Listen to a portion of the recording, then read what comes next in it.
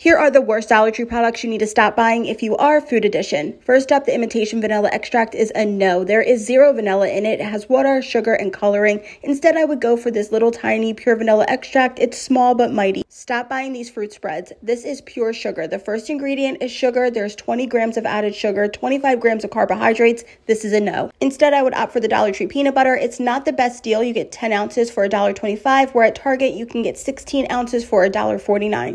Stop buying the grated topping. If it doesn't say cheese, it's not Parmesan cheese, and we do not need to be buying it. Instead, I would opt for this smaller version that says Parmesan cheese, and it's made with cheese. Do not buy the Dollar Tree soy sauce. The first ingredient is water. It's basically just watered down soy sauce. You can find much more inexpensive versions at the grocery store. A product that I do love is this pure sugar cane. For $1.25, you get 2 pounds. You can also find this at Target for 4 pounds for $3.39.